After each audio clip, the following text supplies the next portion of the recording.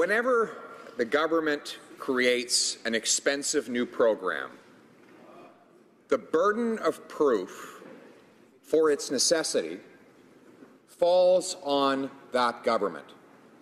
In other words, it is not the responsibility of the opposition to prove the program is unnecessary. It's the duty of the government to prove that it is necessary. What arguments have they made today to exhibit the necessity of this $35 billion bank? Most recently, the parliamentary secretary across the way has said that this bank is necessary to help pension funds earn a return. He points to the Canada Pension Plan, teachers' pension plans, other pension plans that invest in infrastructure in order to produce returns for future retirees. And he's right, they do.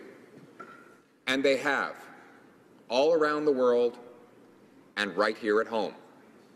In fact, the Quebec Caisse de Dépôt is a large shareholder currently in the Canada Line, which was the largest infrastructure project in British Columbian history, a large rapid transit train project funded 1/3 by private investors who formed a consortium that included Quebec pensioners. Or Pension Fund Realty, which built a public transit station in Coquitlam with the money of its future pensioners because they wanted to bring more traffic to their shopping center. So they said, we'll build the station in our own shopping center, then the people getting out of the train and walking around will buy stuff from our tenants and we'll make more money. The Canada Pension Plan was at one time, and may still well be, the largest shareholder in the 407 privately owned highway in the Greater Toronto area, an investment that produced for it very large dividends that supports the retirement of Canadian pensioners. So the member is right. Pension funds do buy and own and even manage infrastructure and do so well. And they've been doing it across Canada for many years, which begs the question, why do we need an infrastructure bank to have them do it? They're already doing it. So that can't be the reason for the bank. Second, they say, and they suggested in their budget document, there's $2 trillion of potential worldwide investment looking for projects. Global capitalists have money for projects, they say, and Canada has projects that need money. So let's connect the dots. But wait a second here. If the dilemma is that there's too much money in the world looking for infrastructure projects, how could the solution to that dilemma be another $35 billion of money? I thought the premise of the program was that there was already a lot of money out there, that we would not need taxpayers' money to build infrastructure because these global investors would build it for us with their money. So that can't be the reason either. So what is the reason? One need look at Division 18 of the Budget Implementation Act to find out.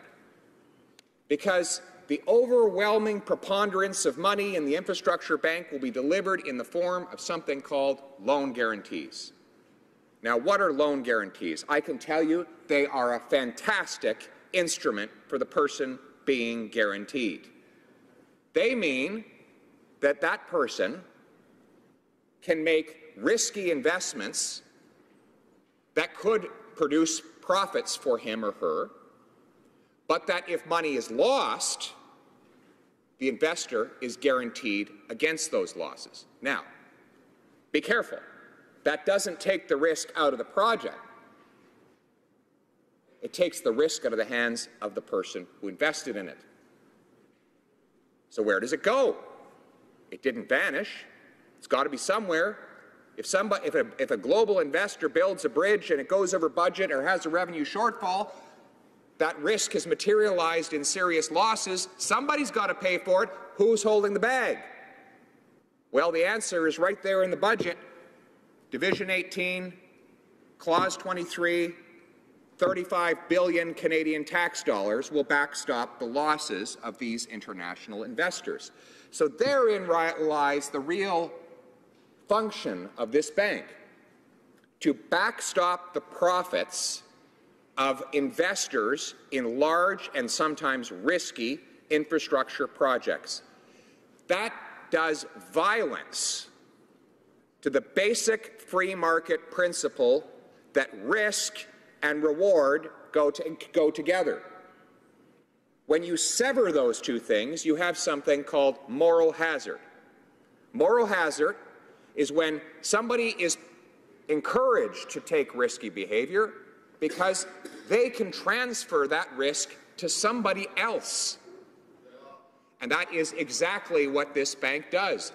It is a gigantic insurance fund to backstop the profits of the wealthiest people on earth. The Prime Minister, and if anyone has any doubt about this, the Prime Minister got the idea for the establishment of this bank at Davos, a Congress of billionaires, from the head of the biggest asset managing firm in the world, BlackRock, which controls over $1 trillion of wealth. He then met again with the same billionaire firm in New York, and then he allowed that firm to organize an entire planning session for the establishment of the bank at the swanky Shangri-La Hotel in Toronto, whereat his minister's own remarks were vetted by these billionaire pension fund and investment fund managers. After 2 years of consulting the billionaires on how they could use 35 billion tax dollars, he's allowing a parliamentary committee 2 hours to represent taxpayers. That's right.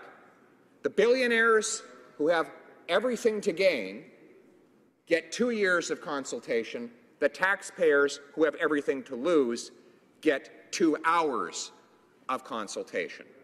This is a growing phenomenon whereby powerful financial interests are increasingly looking for ways to put the risk of their investments onto the shoulders of taxpayers. There's something called rocking chair money. Money that comes to you as you sit back in your rocking chair.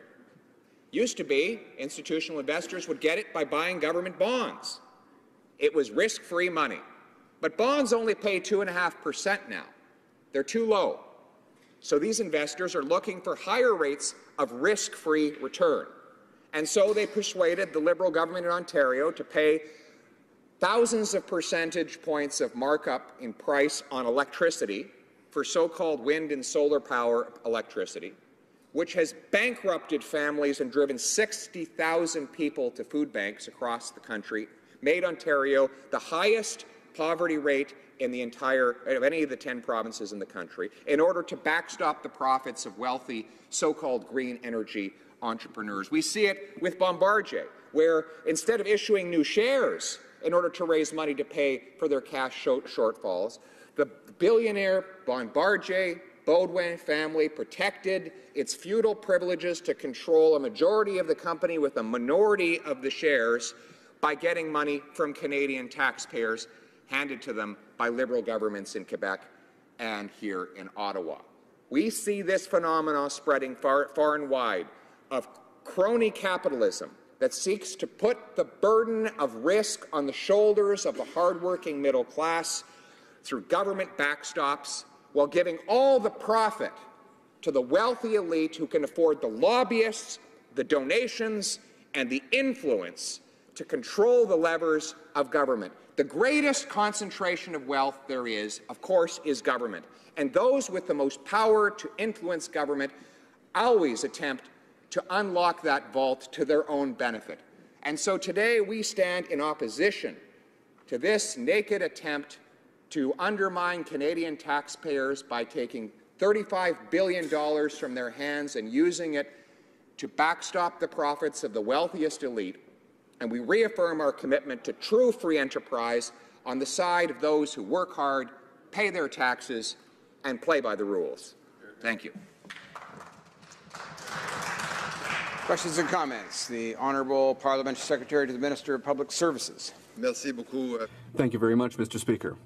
I thank the member for his speech, and I read it more as a lament for the decline into populism and Trumpism of the Conservative Party. You know, the words like the billionaires. Well, when he says billionaires, what he really means is it could be the bus drivers union in Rio de Janeiro. It could be teachers in Alabama. It could be municipal employees in Alberta. These are pension funds. These are sources of capital. And yes, there is $2 trillion or maybe more of capital looking for returns to ensure the futures of those very people. And we can put that money to work right here in Canada, creating jobs, creating construction jobs, building strategic trade-enabling infrastructure, and having Canada be open for business so we can sell our grain, open our ports, and keep this country moving forward economically and in every other way.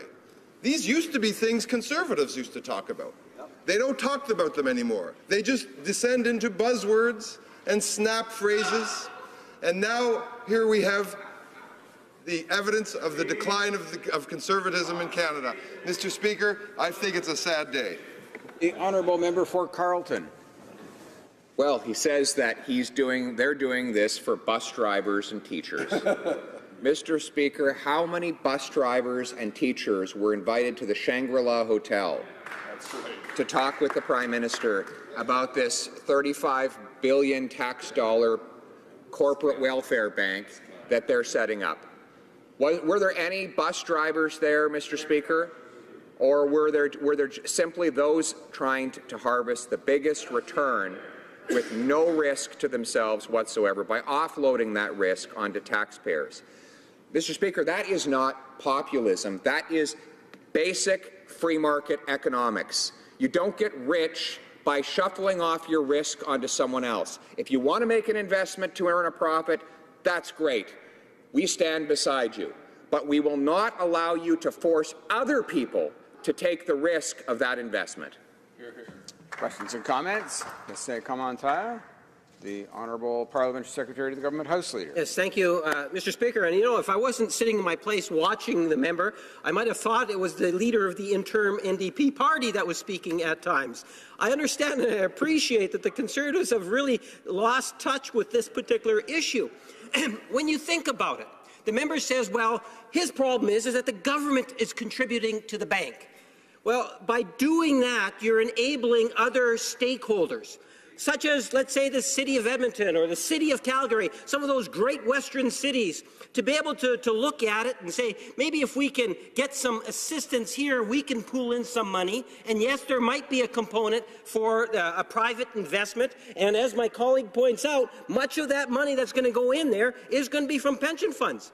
Some of those pension funds, if they weren't going to be invested, let's say, in this future bank, will in fact continue to leave the country of Canada. Many Canadians will benefit by this investment bank, and the member needs to acknowledge that.